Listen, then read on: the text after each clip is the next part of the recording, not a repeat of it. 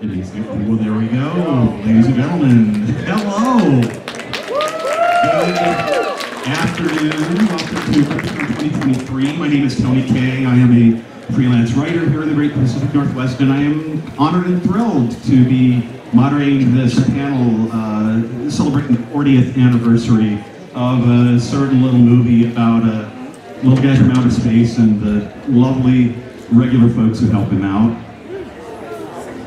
Each of these folks individually has a more than interesting enough resume to talk to on their own, but we're delighted to have them here to talk about none other than E.T. Please give a very warm welcome, excuse me, 6 hours of sleep, not good, to Dee Wallace, Henry Thomas, and Robert Macnaughton.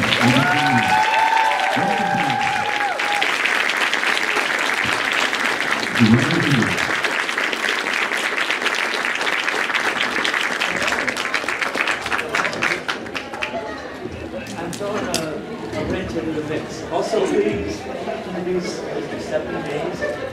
I would like to introduce Mr. Seppi Mays as well. This gentleman here.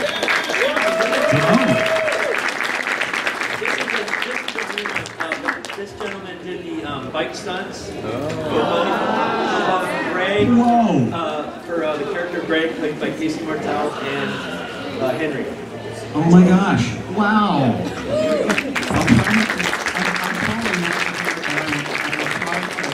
Because, you know what, again, now I've got 4 people who with resumes interesting enough that I could talk to for an hour by themselves. But,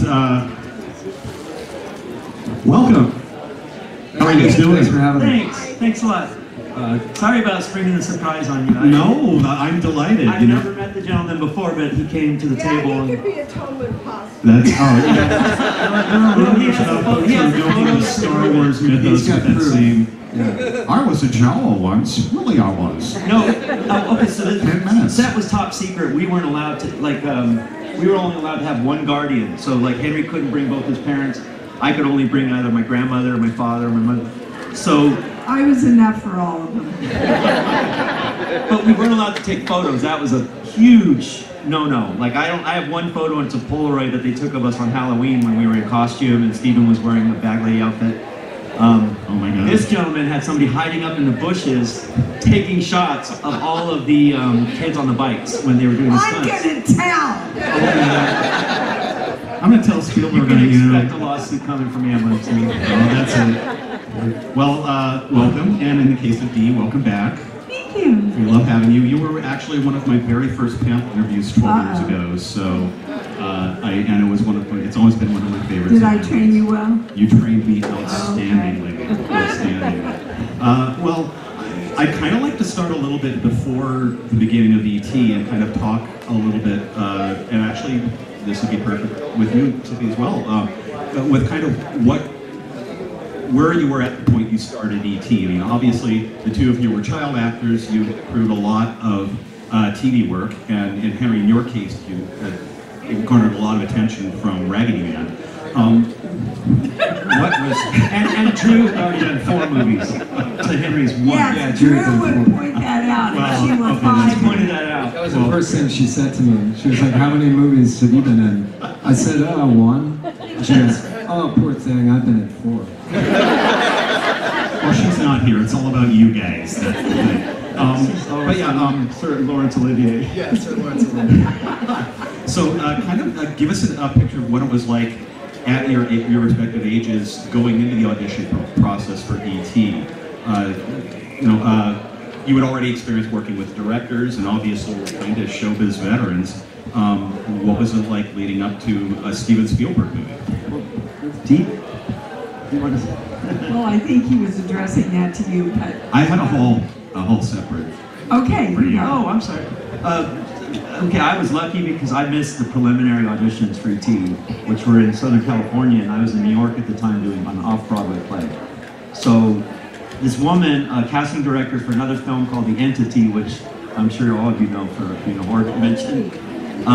So they had me come and read for The Entity in LA. I was a little bit too young for that part, so the woman who was casting that wasn't casting E.T., but she knew who was. She said, "I hear they're doing something at Spielberg that you might be right for." And she called Mike Fenton, and that's the only way I would have known about it or gotten an audition. So just luck, basically. And for me, I had just gotten my first professional job the year before, and that was just happenstance. I was in Texas. They were doing casting for Sissy Spacek's sons. There were two boys in the story of Raggedy Man, and I auditioned and got the part of the older son. And because of that, it was a Universal picture, and I was kind of on the radar at Universal because Spielberg was looking for a boy to be the lead in the story. So, you know, my name came up, and when I was doing post-production on Raggedy Man in Los Angeles, I got an audition and ended up getting the part. And you've seen his audition, I'm sure, online. It's amazing. It's, yeah, it's, I mean, a considerable amount of the reason, the power of that movie is, honestly, the reason we're in this room to talk to you about this is because of your work in the film, so it tracks nicely. Dee, you were already very well along in your career, and I think you had just fresh come off with The Howling when E.T. came out. Yes, I've done The Hills Have Eyes and 10. Oh, yes. With Blake Edwards. And Stephen saw me in The Howling. He brought me in to audition for Used Cars. I didn't get it, oh damn. And then when E.T. came along, they called an offer to me. Oh goody. Oh goody indeed. And actually, I can direct the question, is it Seppi? Seppi. How did you get involved with E.T.? What was your, was there some sort of audition process? No, there wasn't. I was a BMX racer at our local track in Gardena, California. I lived about 3 miles down the road. And we were there on a Thursday night. It was a practice night. And that's when they came out and casted us. My neighbor at the time was working for the bike company that was supplied the bicycles to the movie. And he went and met Henry and everybody when they delivered the bikes. And he suggested that they should go out and get real BMX riders to ride the bikes, do what has to be done. They showed up, picked us, told us to meet him at a location. We went up there, got $50. Like 14 years old, and the next thing we know, they called us back, said we got the part, and we started filming. And one thing, there was one writer that was in it that played Howell's character. Howell's character, and Tyler. Now that guy was a professional BMX rider at the time. He already owned a big BMX company. And at that time, you're talking 81, that was my BMX idol. And like, when we went and did the first test, they go, we need an older guy to do this. Who do you suggest? And I go, get Bob Harrow, because his warehouse was like a mile up from my house. And I used to go hang out in front of his warehouse door, hoping to see him. So I would sit there and wait, and then my objective was to ride with Bob Harrow on the movie. I had no idea what the movie was about at the time. And that's how it happened for me. It was all just timing. Right place, right time. So you were not a showbiz guy. I was not a showbiz, but I was show-off. That's a very Spielbergian story, right there. Absolutely. So once the audition had clinched, I mean, the chemistry is obvious on screen. How far into kind of the rehearsal process did you realize that this ensemble was really gelling? When did it feel? The first day. Awesome. It's true. I mean, you guys just went, yeah, let's go play basketball and let's, go play pinball and, and oh yeah, now we've got to sing, right? So they just bonded really quickly as a family, and of course I'm always a mom, so I just moved right into taking care of all of them. I'm still sort of confused, but the first week at Laird Studios, I think we were already into filming the outdoor sequences in the neighborhood. But that first week at Laird Studios, we weren't filming, it was more rehearsal, a little rehearsal. And then sort of the photos that are on the walls, the photos they took of the family and everything. you know, of us that you see in the living room, of us on the wall. So it was like, that was the time we were getting to know each other. And also, it was all in the middle of the school year. So even before we started filming, we were still going to set and going to school on set every day. So all of the kids got to hang out together, like en masse, and you know, made trouble. And made trouble, but we got to know each other, and we developed, you know, a little bit of a language there. Yeah, definitely. And we had school with the BMX guys too for just a brief period that we were doing some. We didn't do any of our own stunts. We're not Tom Cruise. All that bike stuff in the movies, not us. So, but we had school with them briefly. The ones that were young enough to be in school. Only one day.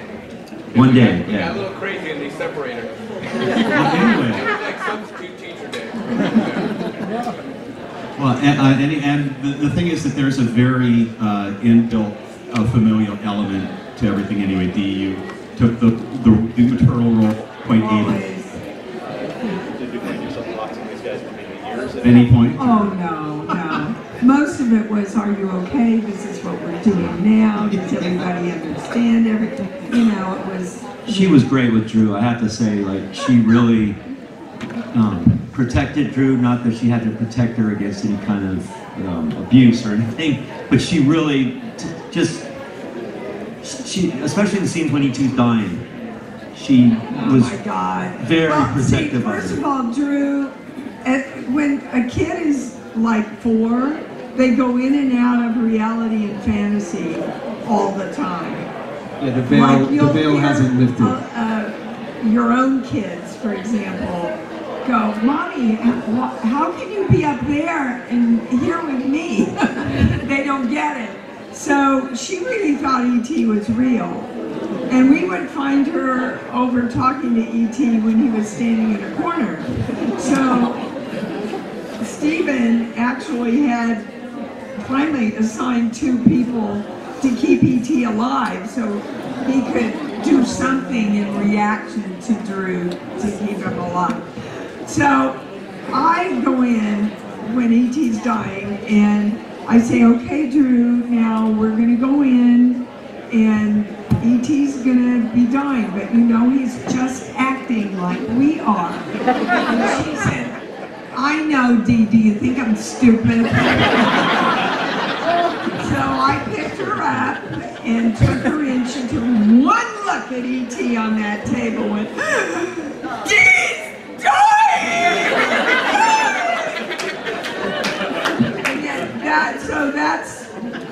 And with Danny and Cujo, I just always tried to make sure they knew what they were doing and that they were safe and all that. Like any mother does. Absolutely. And Peter, who played Keys in the movie, I have to say, he would show us card tricks. She was being very protective, and he was just being like the fun uncle. He would tell us jokes and show us card tricks. Yeah, card tricks, yeah. Well, obviously, Robert, Henry, you're We're a bit more sophisticated, discerning than a 4-year-old at that time. But I would imagine there's a fair amount of verisimilitude with working with this real thing, with Carla Rambaldi's costume / mechanics. I mean, was it is he easy to get into the reality of the situation with this character? Honestly, I had a lot of problems with it because it made a lot of noise. Like all of the servos and everything were constantly going, and the eyes, every time you would blink, it would make a noise.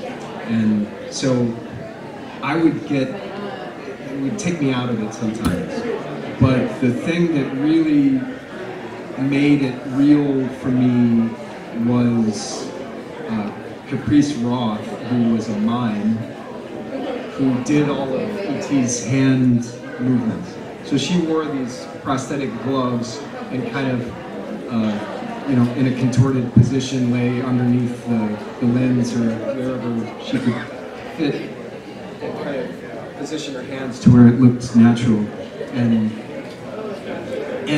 having that, like having a tactile thing where I could be touched or I could see human movement, it really synced it up for me. And then it was easy.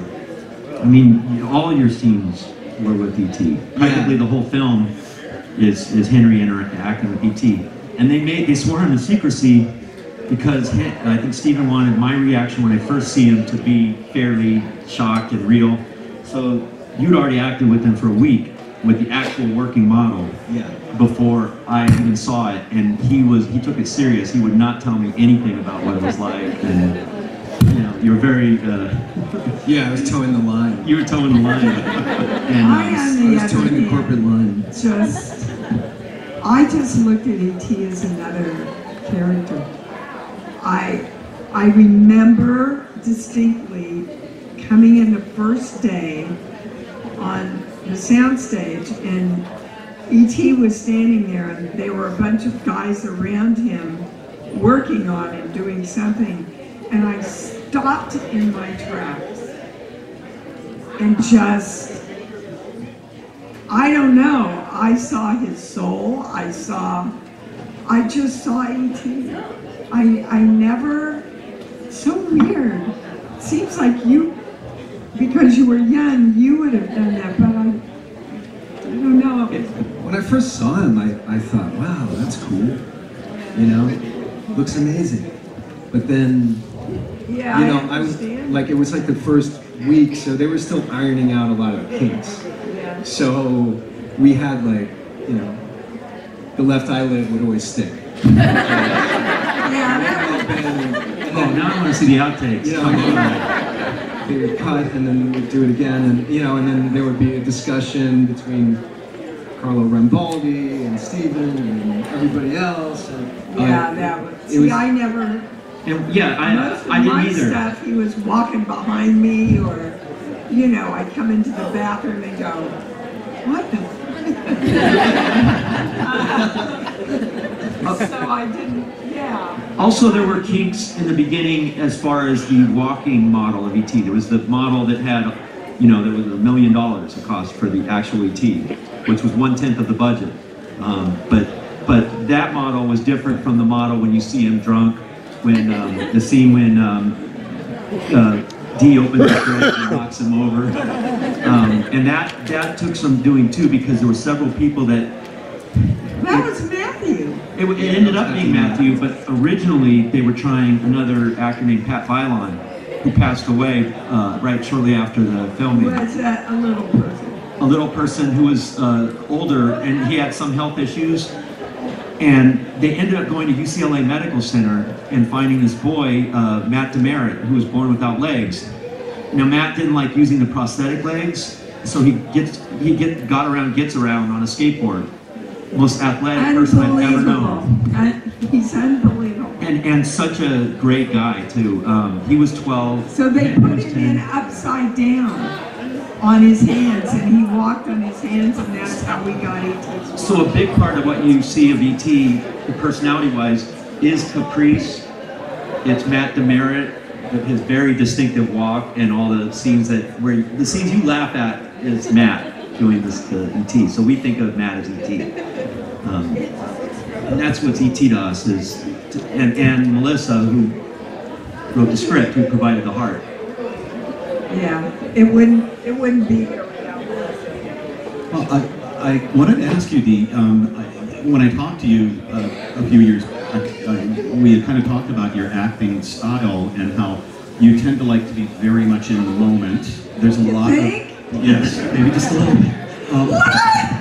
And so I was wondering what it was like being on this big, for you, and with your acting style, how it was being on this very big, very involved, very technically elaborate set. You do a wonderful job of feeling like a very spontaneous, kind of unmoored character. You're going through a lot of stuff emotionally, but you're amidst this big sci-fi blockbuster, basically. How did you kind of keep your I didn't look at it any differently than anything else I've done. I really, my technique is my technique. I learned it from my mentor, Charles Conrad, and I never, ever used any other technique. And basically, you get your energy way up and you throw all your energy to the werewolf or the dog or ET or whatever it is you're working with. And what that does is it opens up a channel. So I just wait for the character to tell me what to do. I just let the character get inside me. That's why when they said penis breath, you know, your reaction is priceless. Yes. You know, and it's a real reaction. You know, if I had thought of that through my head, I would have gone, well, I'm the mother, and I should be stern about that. It's not okay in my house. But the great part is, you are thinking that, and yet you're still laughing. Yeah. That's the wonderful contrast. And then she's able to recreate it too, because we did a bunch of takes of that, and that wasn't the only take you did it. I don't remember. No, I remember because you did it, and Stephen loved it, and then you know the multiple angles, and you have the craft to be able to recreate it. When you discover the life of the real moment, it's easy to recreate it. You know, doesn't look easy. To try and find that reality through your head doesn't work for me. Works for a lot of people. Most English actors break everything down. And, you know, that's why it's so boring. That's why they're so boring. I need space aliens. I'll say it no all day penis long. breath.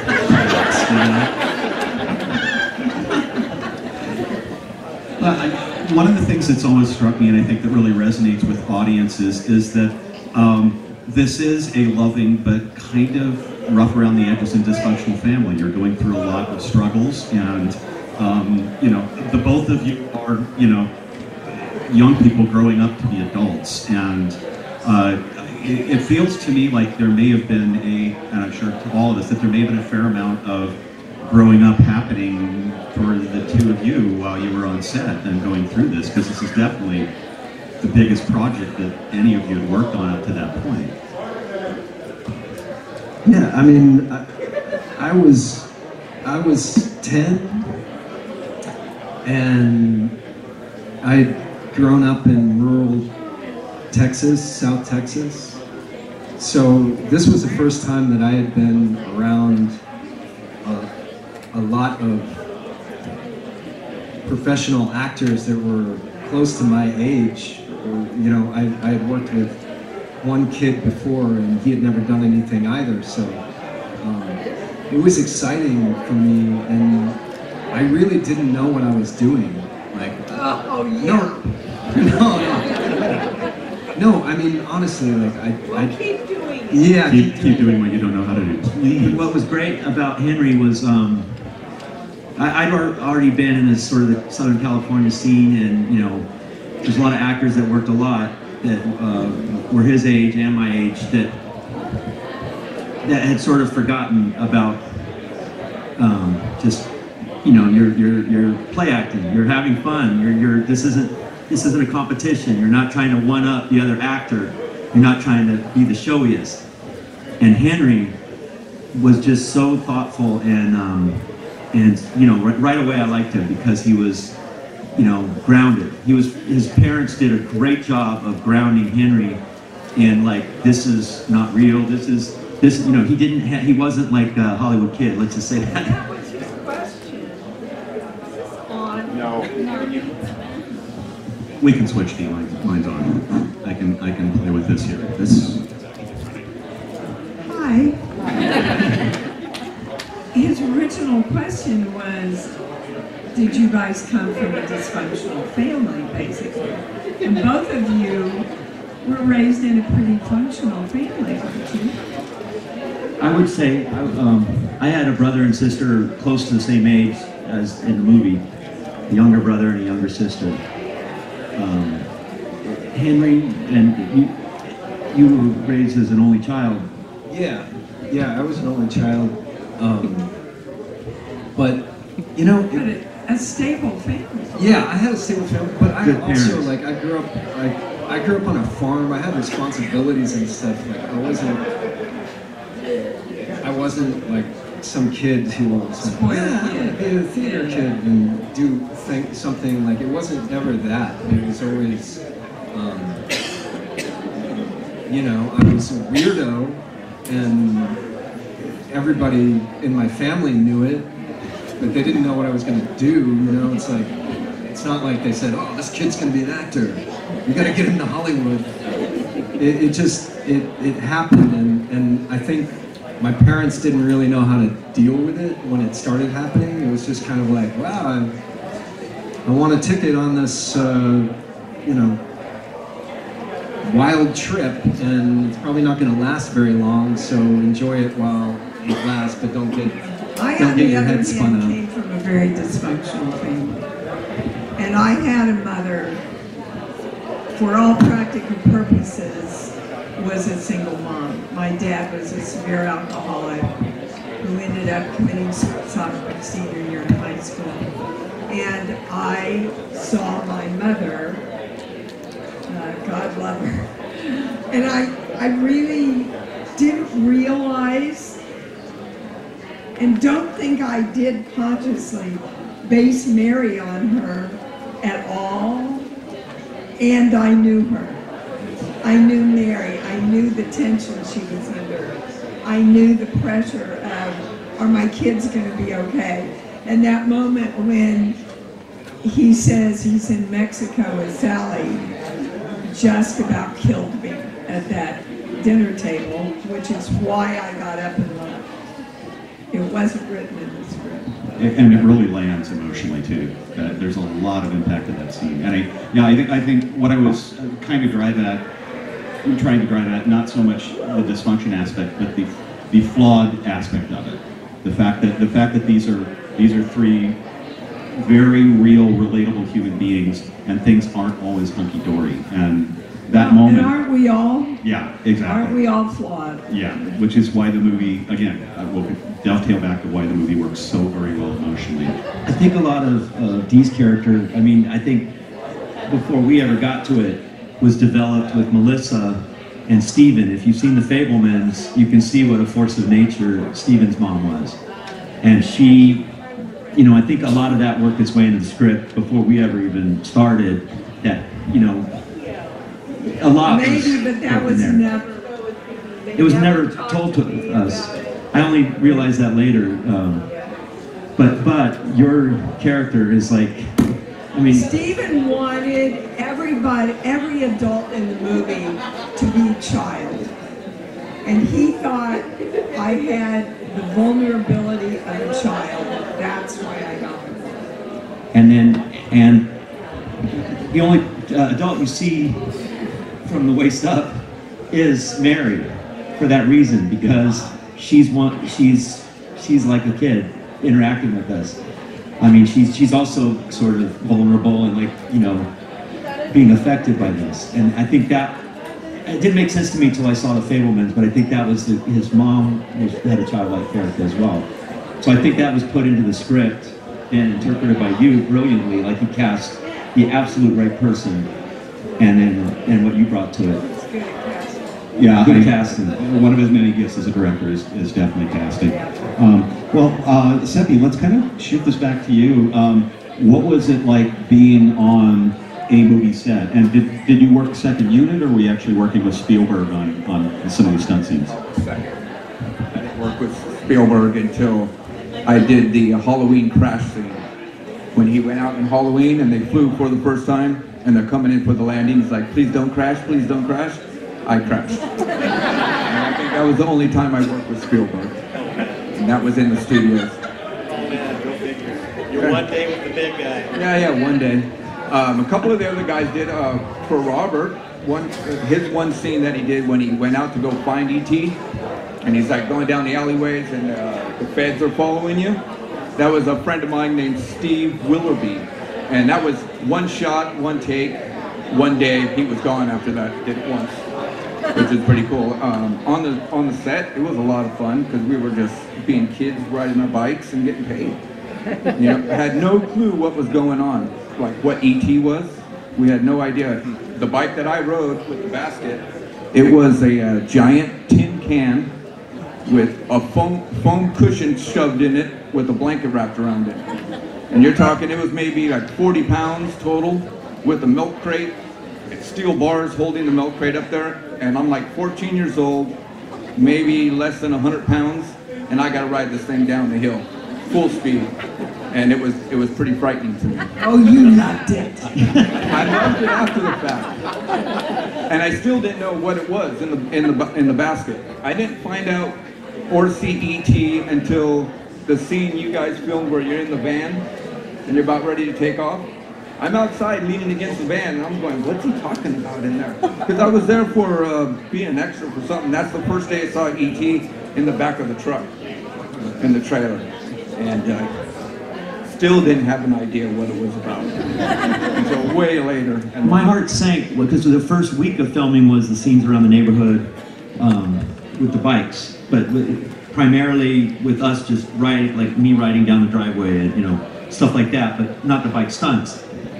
But I was so, it was a Spielberg movie. Close Encounters was my favorite film at that time. Close Encounters was like everything to me. And I show up and E.T. is in this basket, but it's just like this rubber mask. It's because they tried it with the actual working model and it was too heavy. The bike would just fall over with the actual mechanical E.T. So they ended up being just a rubber mask kind of thing, wrapped in a blanket. And I go, oh no, it's going to be this kind of movie. What is it? What's the budget on this? So, what was? So I think everybody who has not worked with Steven Spielberg is very interested in knowing, just kind of getting a really good idea of what his working method was like, and what it was like with each of you individually. Could you kind of down the line talk about that, and start with you on that, Dee? Easy, that's the first word that comes to mind. It takes a lot of talent to direct kids, because if you actually direct them, they start acting. And so he would throw off, like he'd say, okay, Gertie, take a bite of your hamburger. So she'd be chewing up the hamburger and look at Mary and go, oh, well, what's an alien, or whatever the line was. And he'd throw things off to all of us. I, as an adult, happen to love working that way because I'm in the moment and then stuff just happens. But as I watched him direct you guys, I could really appreciate how much he kept you alive all the time. Yeah, he was always kind of with me during the scenes. He was always throwing stuff out there. So like I would learn to deliver my lines in the silent moments, and I would learn to just on the fly change whatever it was that I was doing according to what he was saying. And so there was a lot of, especially in the scenes when Elliot brings E.T. into his room and he's kind of showing him around and explaining to him what all of these objects are. That was all just, it wasn't scripted. It was basically, hey, Henry, this is great. Okay, what we're gonna do, here's the table. I just want you to go down the table and just tell him all about this stuff. Just go, and a lot of that stuff was yours, right? A lot of the stuff was Star Wars toys. Yeah. He would carry him around the set in a little suitcase. And a lot of those Star Wars figures were his. Yeah, so, like, that was an example of, like, a typical day. Because there were always revisions, so there were always new pages. Every morning, when I came in, I would sit down with Melissa Matheson before I went to school, after I was out of makeup, and we would talk about what was happening that day in the scenes. And she would go through it with me, and then I would go to school and come to set when they were ready, and it might be completely thrown out, and there might be something else in there because Steven had an idea or he wanted to do something else. You never knew, so you were always on your toes, and it was always kind of, it always kind of felt off the cuff. Like there wasn't a lot of time to sit and dig in, you know. Which is great for kids. Yeah, we would rehearse with Melissa. It's actually great for adults too. Yeah, Stephen, it was great. Stephen, I think Stephen had full reign to not have to be in charge because of Kathy Kennedy. Kathy Kennedy was the first movie she produced, and she was just a dynamo. And she says, later, she says that she was terrified, and it sure didn't show, because she just took all the weight of responsibility for anything off of Stephen's shoulders, so he could just be in his head with us, and with E.T., and with, you know, directing. So, with us, he was great. You know, we were allowed to suggest ideas that he would think was good or not, you know, and keep it. Or it was Henry's idea that I do the Yoda voice in the movie, which I don't think any other person could get away with because they'd have to pay George. He didn't have to. And Stephen didn't have to pay George, so this is all. We could talk about Greedo and Hammerhead and all of those guys. Whatever we wanted. Yeah. One of the biggest things I was grateful to Kathy and Melissa both were on the set. You know the scene where E.T. brings in the Reese's Pieces and puts them on the bed while I'm asleep? Well, Stephen, maybe I shouldn't say. Stephen wanted the sheet way down here. And I went, no, Stephen, no, that's not. No, it's not used cars. A family film. I know in Poltergeist that they were smoking joints and everything, but this is a family film, and frankly, my grandmother will roll over in her grave if we do it. And he turned and looked at Kathy and Melissa, and they both went, yeah, we kind of agree.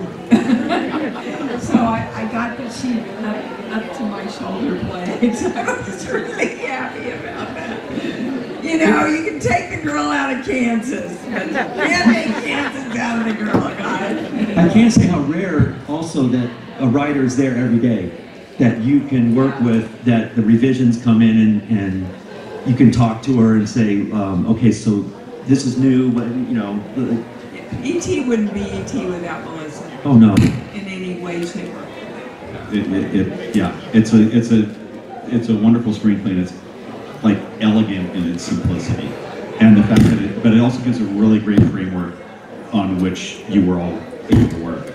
And so, kind of to piggyback a little bit off of what Dee and Henry have said, what was, Robert, your direct experience with Spielberg? Was it a lot of improvisation? Was it kind of down the middle?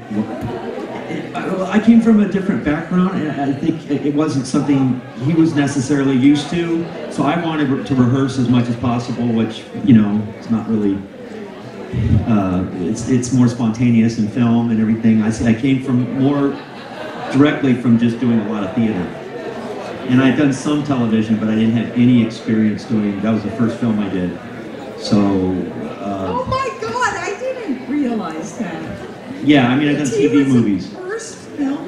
But I did, the previous year I did 4 TV movies. Oh, well. But still. But yeah, it was kind of, yeah. For me it was a little different, but he related to me on a teenager level, let's just say that.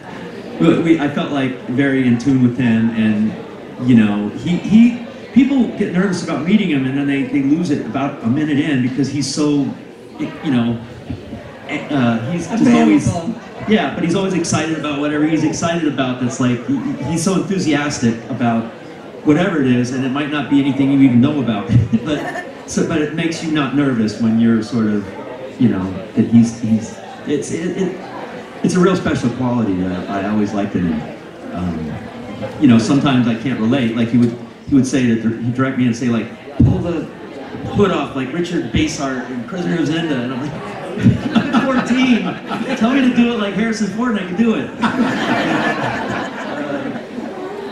But it was easy to relate to Stephen as another teenager. That's great. At this point, I mean, there's plenty more that we could talk about in terms of, I think, all of your careers. But I think what we'd like to do at this point is turn this over to the audience and let you folks kind of do my job for the next 25 minutes. So we'll take questions, and we've got one gentleman back there. I can actually, I could use the exercise. So I shall be the mic runner. Yes, sir.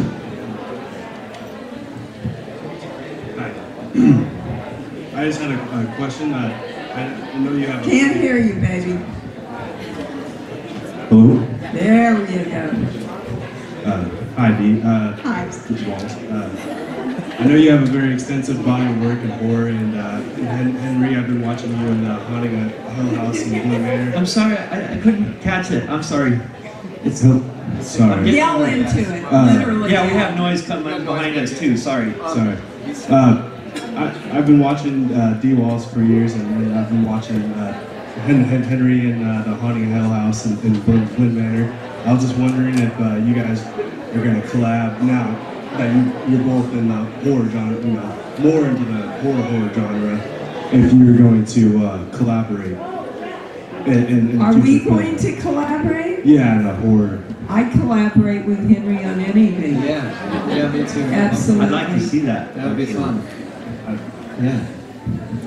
Someone else? I'm sorry. You do. Shut up.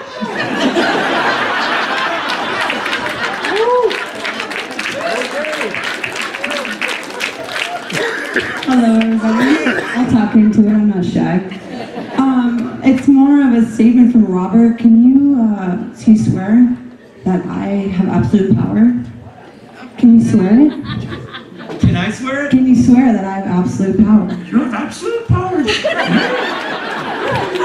you. I'm a huge fan of both of you as well. Thank you so much. I swear, I think I do that more than Frank Oz. Answer your questions, I will.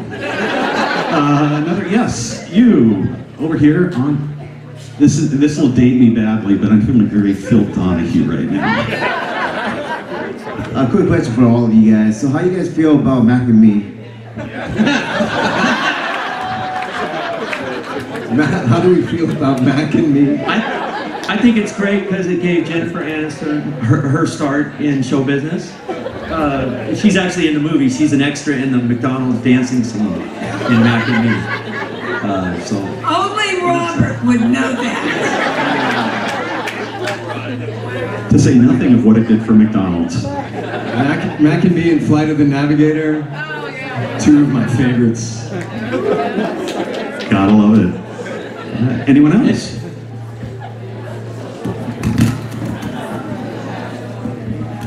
This is for Dee.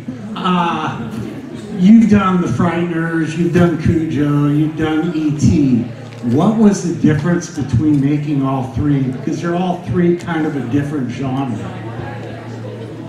And three great directors, by the way. Yeah, three amazing directors. Joe Dante, Peter Jackson. I think the biggest difference for me was Cujo just about killed me. It just asked me to do so much more physically and emotionally than anything else I've ever done.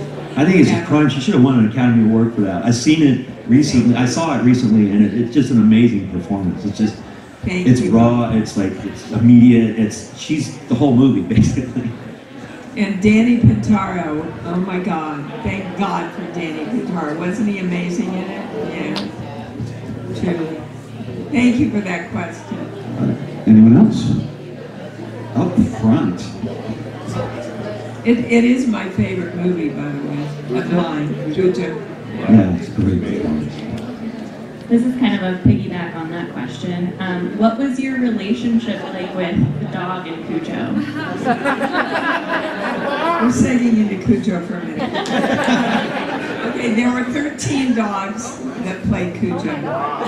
They were all trained to go after toys because you could not overwork them because they would get sick and die, basically.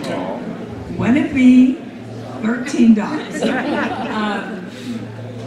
We were never afraid of those dogs. They were so well trained, and we actually had to tie their tails down because they were wagging them all the time. It was just a big game for them, all of them. I have a Cujo question. I've always been curious, did Stephen King ever come to the set? Yeah, first day. Wow. Came first day. And then afterwards, he wrote Dan Blatt, our producer, and said, "Thank God you didn't kill the kid."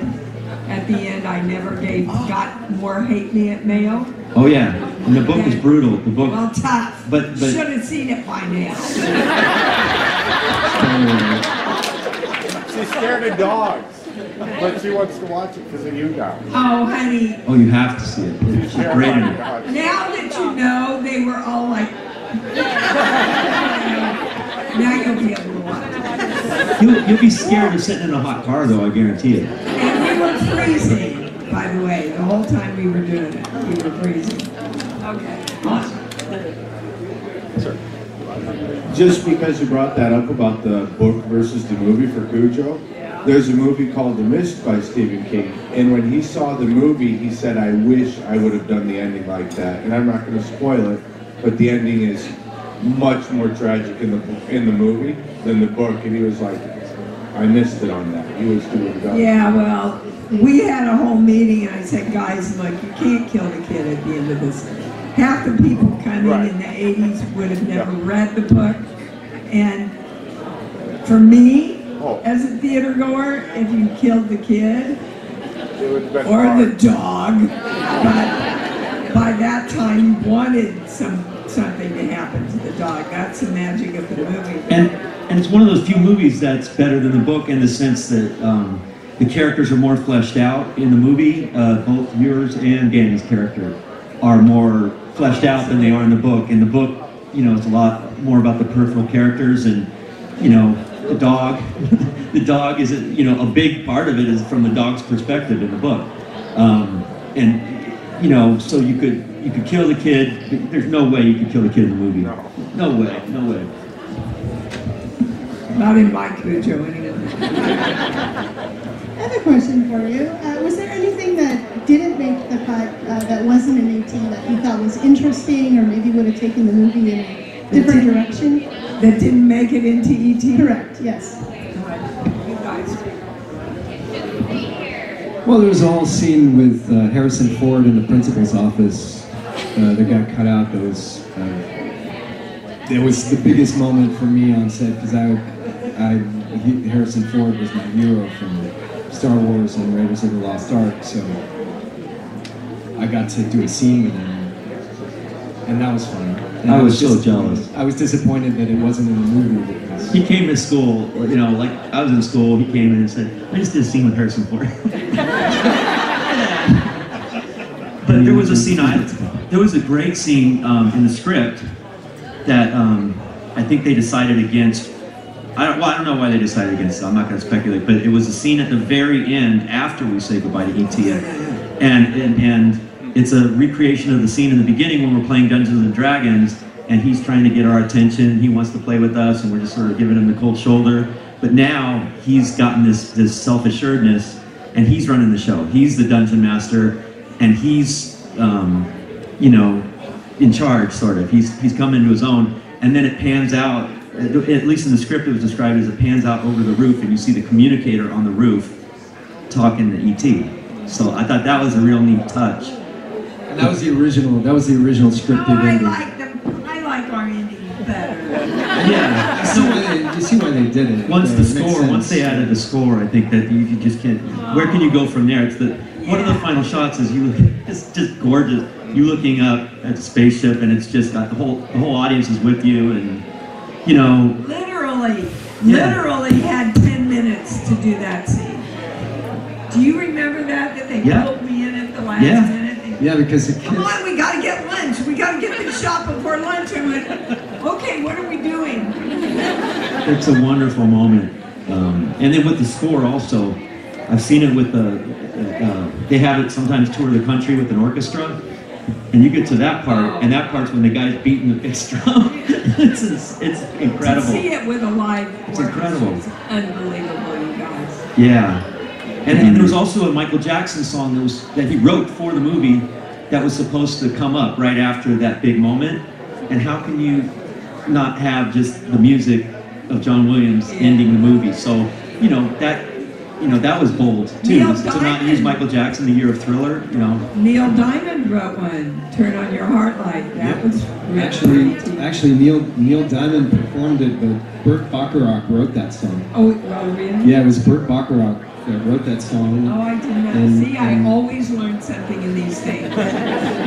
Another question over. Henry, you just did a commercial that you revisited the world of E.T. What did that feel like, revisiting everything? Well, that was like, that's what's called a late career cash grab.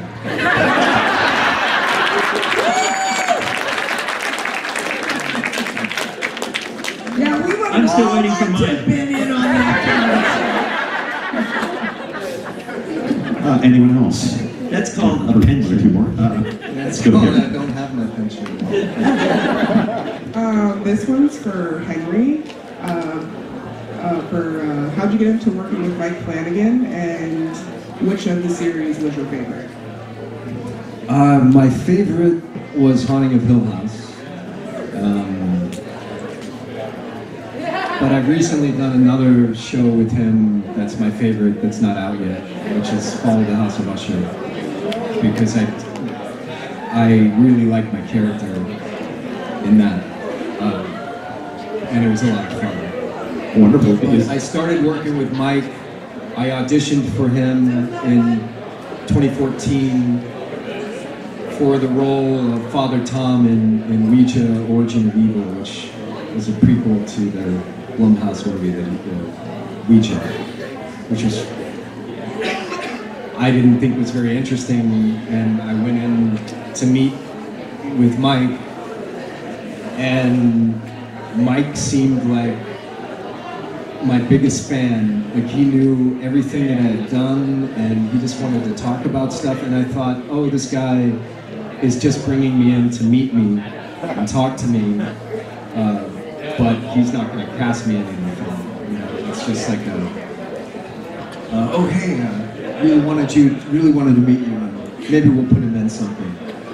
But anyway, it turned into him consistently hiring me, which has been great. It's been a lot of fun, and I think he does a lot of interesting work. There seems to be a terrific working relationship there, and He gives you great roles. yeah, and also I think, like Spielberg, he's very good with actors and very good with kids, and yeah, he's also building an ensemble. I think is a great thing. A lot of it, the same actors come back. Yeah, he does that quite a bit, or has done, since I've been working with him. It's like Rob Zombie. Yeah. He keeps bringing his stable of people back. Well, Mike, the thing about Mike is that he has a real love of film and a real passion for it, and he really likes actors. So he will remember a performance from something that he's seen, and he will be adamant about getting that person and bringing them in to this world that he's in. So he's kind of an anomaly in that if he believes in you as an actor, he'll just put you in there somewhere. And that's been really great for me, because I think he likes testing my versatility, and he likes to put me in things that might make people think one thing, but the character is completely different. And so as an actor, it's been fun. Yeah, as an actor, you're always looking, could I do something else? My favorite thing that he did I love The Haunting of Hill House, but there's one episode of Haunting of Bly Manor where you're playing two characters, and very different characters, and I love that episode. Yeah, that was fun. Thank you. And that's an example of him pushing you, maybe, more than you ever have been pushed before. Well, absolutely. Like I thought it was really cool that he gave me an English character, because as Americans, you know, British people play Americans all the time, and all of their accents always sound like this. They're always like from Southern California, because they only talk to their agents. So accents like this, like all the British actors, like when they're speaking American English, it's always like this, you know. Australians are better at American accents than British, I have to say, for the most part. But according to the Brits, they are the best at accents. According to the Brits, they're the best at acting. They're the best at acting. Just leave it at that. I'm British. I just wasn't born Everybody right. can come over here and do our roles, and we can't go anywhere else. They're allowed to have one American, for the BBC at least. I did a production was all Americans. It's supposed to be Americans, but yet they're only allowed to hire one SAG actor for a BBC production, and on the one I worked on, I was it, and the rest were British actors playing Americans. Okay, all right, we have time for one more quick question, and actually this gentleman had his hand up first. All right, just to bring it back to E.T. at the end here, we all love the film, of course, and I just want to know, for the three of you, what's one thing that you hope people will take away from the film? You know, one thing that you hope people can take away from just the whole film, a theme, anything that means something to you? I want them to take away the message of love. That's what I want. That's what the whole world needs right now. The message of E.T. Keep your heart open. Trust your friends. Know where you want to get to. And go be happy. You know, we've heard it for so long. Since Peter Pan and before. That's what I want. Go live love. That's what I want.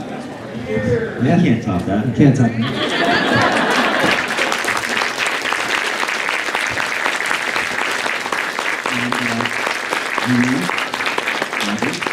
Would you echo those sentiments? Oh yeah. Yeah, absolutely. I mean, it's about compassion, really, and you know, there's nothing wrong with that. And well, I think that's probably as good a time as any for us to. Oh, do you have a question?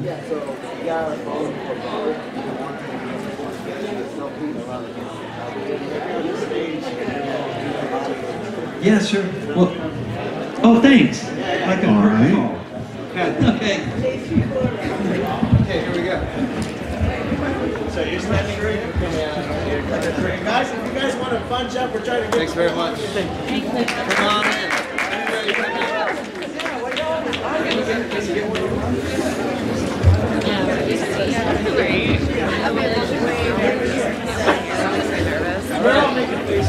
Everybody say E.T. E.T.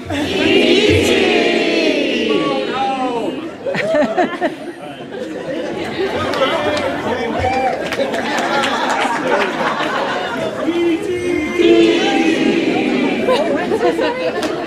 All right. Thank you everyone for being here. Thank you, Henry, James, Robert, Stephanie. Thank you all very much for being here and sharing your memories.